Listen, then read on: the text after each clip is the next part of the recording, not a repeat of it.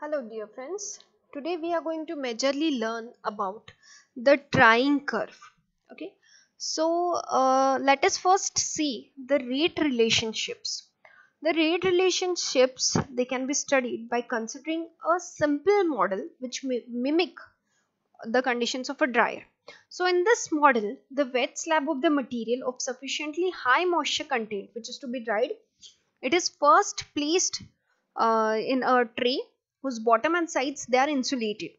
Now the air will be blown over the solid under constant drying conditions, that is constant conditions of air velocity, temperature, humidity and pressure. Okay, so the superficial water, it will diffuse through the surrounding stationary air film and is carried away rapidly by the moving airstream. So periodically the slab is weighed, and the difference in the weights of the two successive periods gives the loss of moisture content, that is amount dried. So the moisture present in the solid, it can be expressed on a wet weight or dry weight basis, and the following calculations are made. The first is percent LOD, that is loss on drying. It is ratio of mass of water in sample upon total mass of wet sample. Means how much amount of what is the weight of the sample before drying, and then we will have to subtract the weight of dry sample at the end of this experiment. That will give you amount of water which is present in that sample, and that value will be placed here, and the total mass of the wet sample is placed in the denominator, and as it is a percentage, you have to multiply it by 100. The next important thing is percent moisture content, MC. Okay, so it is the ratio of mass of water in the sample divided by total mass of the dry sample. Okay, so if you consider this LOD and moisture content in the numerator, there is mass of water in the sample, and in the first in LOD there is mass of wet sample, and in moisture content there is dry sample weight. Okay, again this is a percentage, so we will multiply it by 100. The next ratio which is very important, or the term is which is very important, is the drying rate.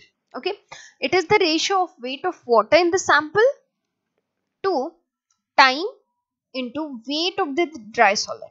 Okay, it is a ratio of weight of water in sample to time and weight of dry solid.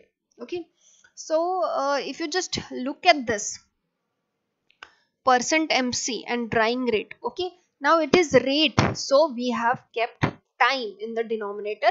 Otherwise, or we can say moisture content, okay, divided by time will also give you a drying rate. Okay, as or sorry, in the formulation of moisture content, if you just write time here in the denominator, that formula becomes for drying rate.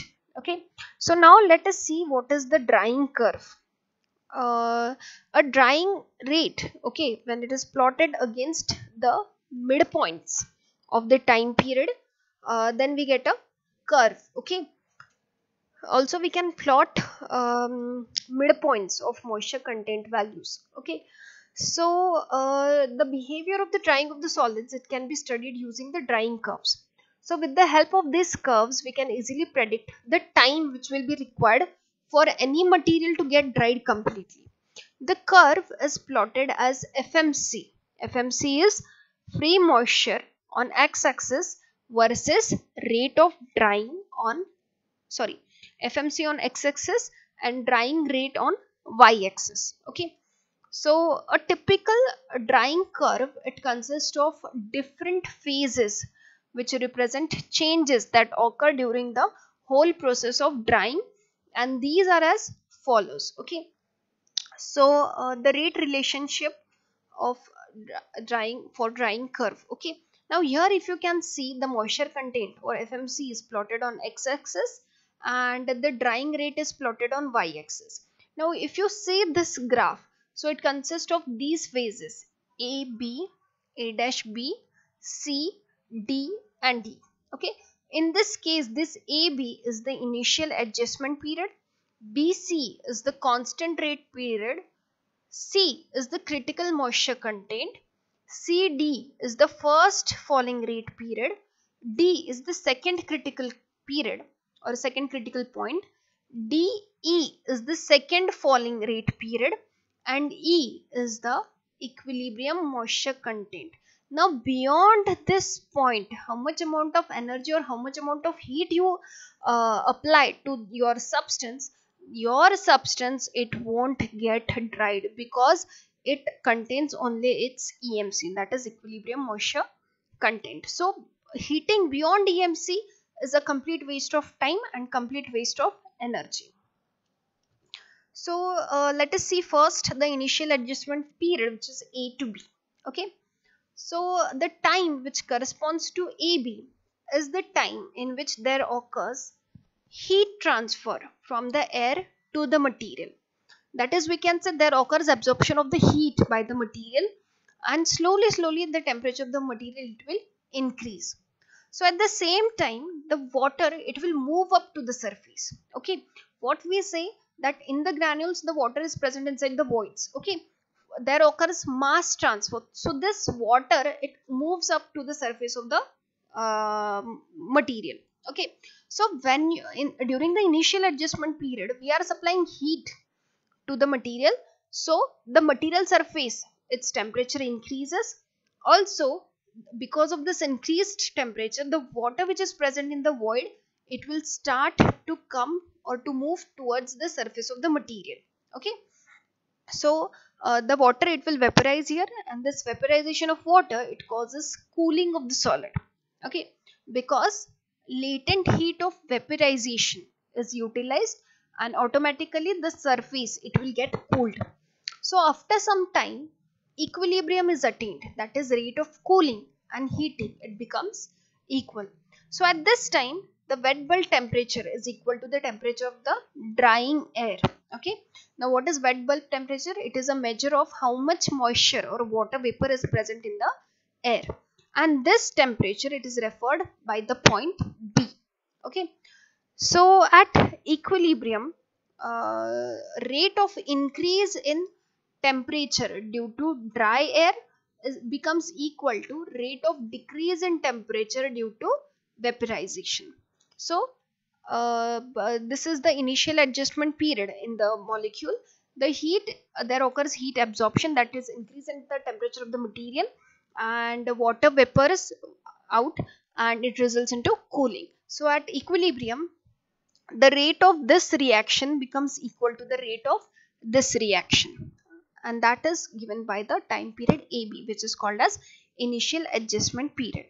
Now the second period is called as the constant rate period, which is given in the graph by BC. Okay, so here the temperature, it is going to remain constant. Why? Because there is equilibrium. Okay, it happens because of the rate of vaporization, it becomes equal to the rate of diffusion of water from the solid to the surface. Okay, what is going to happen here?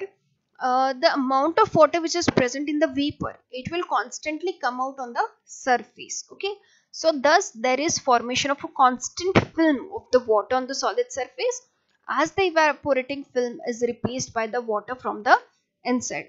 As long as the water from the inside, it keeps the surface wet, the temperature will remain constant. Okay, so the constant rate period, it can be given as rate of vaporization, it becomes equal to rate of diffusion of water from the solid to the surface. Okay, now what is happening here? When we apply heat to this molecule, the water vapors, okay, which have moved on the surface, they have formed a film. Okay, now this is a film of water or water vapor, so it will this is a film of water, so this water, it will evaporate due to the surrounding air temperature. Right, now the rate of this evaporation, okay, that rate is exactly equal to the diffusion of water from this pores to the surface. Okay, so what is going to happen? These two things, rate of vaporization and water diffusing, it becomes equal. Now due to this, what is going to happen? How the amount of water which will be vaporized from this film, it will be replaced from the water which is diffusing from the from inside the solid. Okay, so this film which is formed on the solid surface, it is maintained for a long period of time. Okay, so so the temperature, it remains constant. Okay, so the moisture content at the end of the constant period is referred to as the critical moisture content. After that comes the period of first falling rate period. Okay, now as the water diffuses to the surface, the coarse capillaries of the solid, they become water deficient. Okay, the water which is present in the coarse capillaries, first it will get exhausted.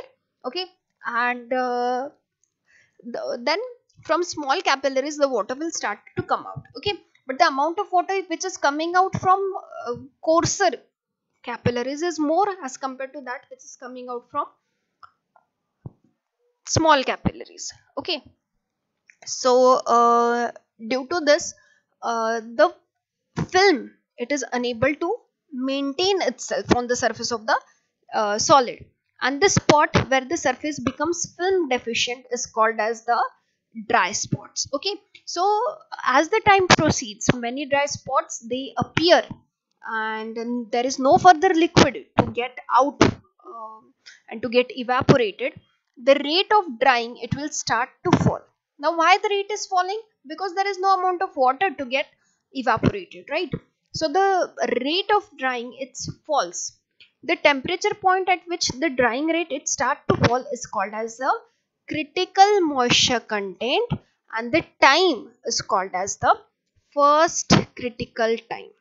The temperature of that dry spot formed, it will start to rise. Okay, why? Because there is occurring no mass transfer, only heat transfer is occurring. Okay, and it begins to attain a dry bulb temperature. Now what is a dry bulb temperature? It is the temperature of the air measured by a thermometer which is freely exposed to the hot air.